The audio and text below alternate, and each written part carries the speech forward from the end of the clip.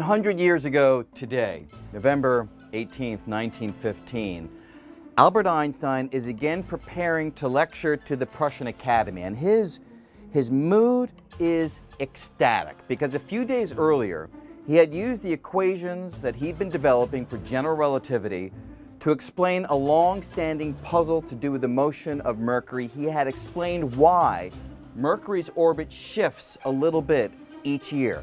Nobody had been able to do that. Finally, Einstein succeeds. So his frame of mind is absolutely triumphant.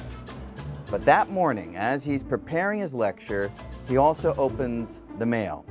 And in the mail, he receives a paper from David Hilbert.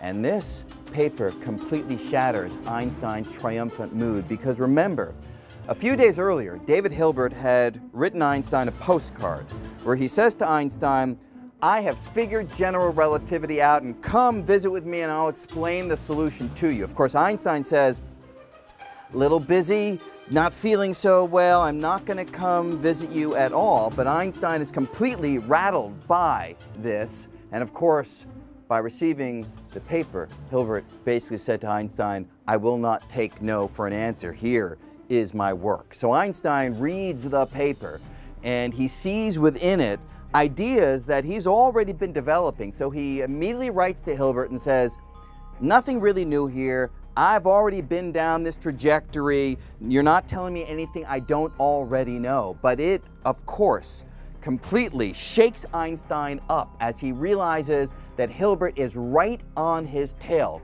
toward realizing the general theory of relativity. So Einstein, he gains his composure, he gives his lecture on the motion of Mercury, and then he turns to a final push to complete the equations of the general theory of relativity. But you have to bear in mind the context. Einstein's personal life at this moment is really in chaos.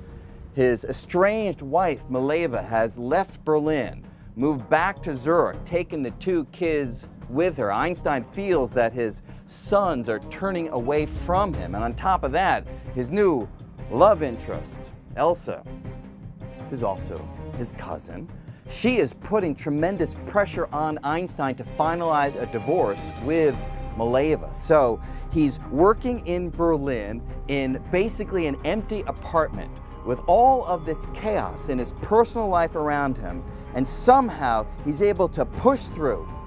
And as we will see next week, come up with the final form of the equations of the general theory of relativity.